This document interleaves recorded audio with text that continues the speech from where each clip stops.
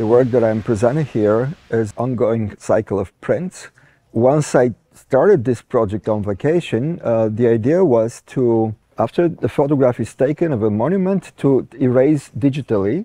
in Photoshop the human figure from the horseback,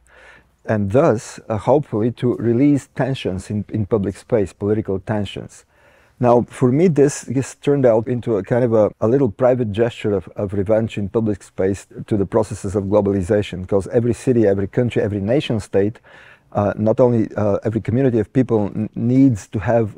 identity symbols, but every nation state and national capital needs to have strong points of identity. I mean, usually these are monuments, and they're not always either politically correct because of the times that change, the historical narrative changes, but they're definitely most of the time male rather than female characters, up to 97–99%. And also very often they come from the same similar historical period, which is the last 150 years.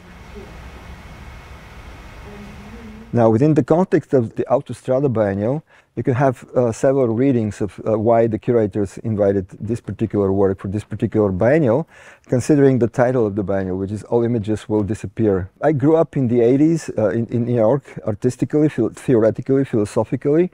and I'm very much partial to the postmodern kind of paradigm of the vision of basically the theory of Jean Baudrillard about the images, that images mask the absence of a basic reality. So I'm very sympathetic to the idea of getting rid of all the images, especially in the situation now with fake news and all sorts of online and digital kind of media which is faking or masking the reality. That's why I kind of sympathize with the theme of the biennial, and I understand very easily why this work was invited here.